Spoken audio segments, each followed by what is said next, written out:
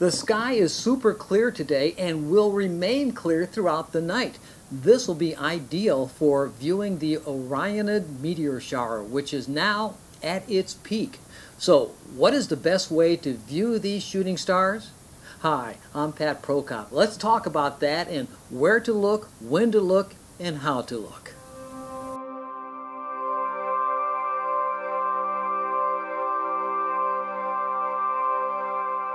Tonight's meteor shower is called the Orionids, as these meteors, or shooting stars, radiate from a portion of the sky in an area known as the constellation of Orion the Hunter.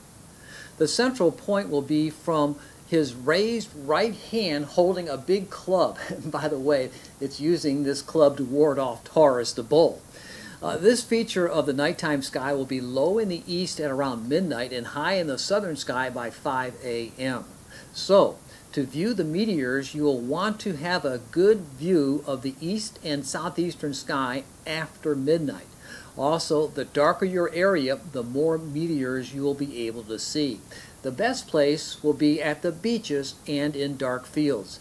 The darker the area, the more meteors you should be able to spot, about 15 to 20 meteors per hour.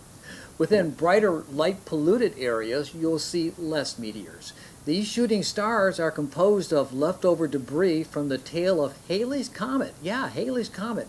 And are actually only the size of little grains of sand or up to the size of peas, and vaporize as they enter the upper portions of the Earth's atmosphere. This vaporization is what you see and takes only about 1 to 3 seconds, and it appears as a fast-moving streak of light. While you are viewing the nighttime sky in anticipation of catching the sight of these meteors or shooting stars, you will also see brighter objects up in the sky, or bright-looking stars. In actuality, these are the planets, 2 of which will be very bright. Saturn will be a dim yellow-looking star on the other side of the sky dome in the west and will set before 3 a.m. Next is Neptune, but you won't be able to see that planet as it's too far away and you need a telescope. However, right beyond that is mighty Jupiter, shining as a brilliant white, and will be the brightest object in the sky tonight. Uranus, or Uranus, is next, but like Neptune, it's too dim to see, but you will be able to see it only with the aid of a telescope. After Uranus will be the fiery ruddy red Mars. Mars is now the second brightest nighttime object other than the moon, and will certainly catch your attention. Once you spot Mars, look onto that portion of the sky, because just below Mars is where the area where most of the meteors will radiate out of. To the right of Mars, by the way, is a cluster of 7 stars known as the Pleiades, or the 7 Sisters, and you should be able to see them as a fuzzy patch of stars grouped together.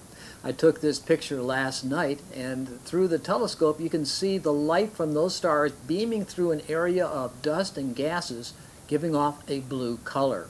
And not too far away from the eastern portion of Orion is the so-called flower in the sky, the Rosette Nebula. Again, I pointed the telescope to that area last night, actually early this morning, and took a picture of that. You certainly need a telescope and time exposures to capture the beauty of this flower in space. The moon won't rise until about 3 o'clock in the morning tonight, and then 4 o'clock tomorrow night, which is a good thing, as it will not greatly interfere with the viewing of the meteor shower. If you do miss the shower tonight, you should be able to see it again tomorrow night, as the peak is tonight and tomorrow night into Friday morning. And through that time period, our sky should remain clear. Remember, your eyes usually take about 10 to 15 minutes to adjust to the darkness of the night. So keep that in mind and try not to look at any bright lights, including your phone and your tablets. That will decrease your nighttime dark vision. If you do need some form of light, use a red light if you have one. It will be chilly during the night, so dress accordingly. Some people even set up lounge chairs and wear a jacket and cover up with a blanket to view the event. It's even more fun to view the event with friends, and every time someone sees a meteor, they would shout out, "Meteor!"